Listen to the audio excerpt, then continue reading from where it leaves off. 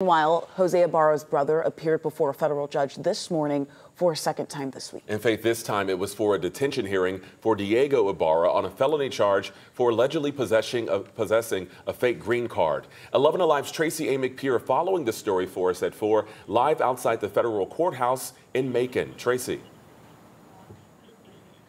Well, the judge decided Diego Ibarra will remain behind bars as his case moves forward.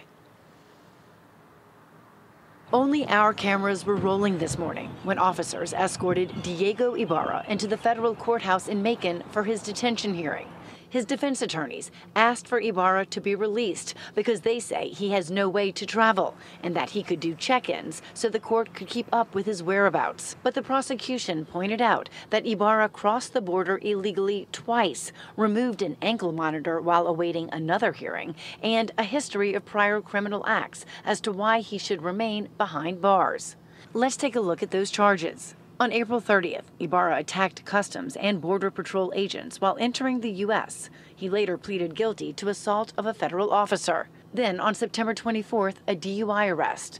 On October 27th, Ibarra was cited for shoplifting and was arrested on December 8th on another shoplifting charge and failure to appear.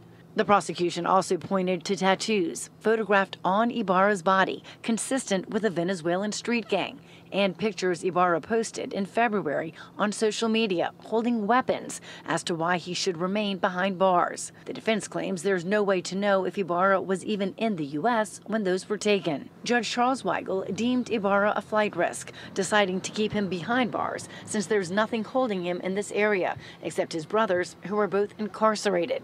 And the judge said if he's released, Ibarra could obtain another fake green card, and it could be years before he's caught again. Now, coming up, a Homeland Security investigator who testified today explains how he knew Ibarra's green card was fake. That's new at 5.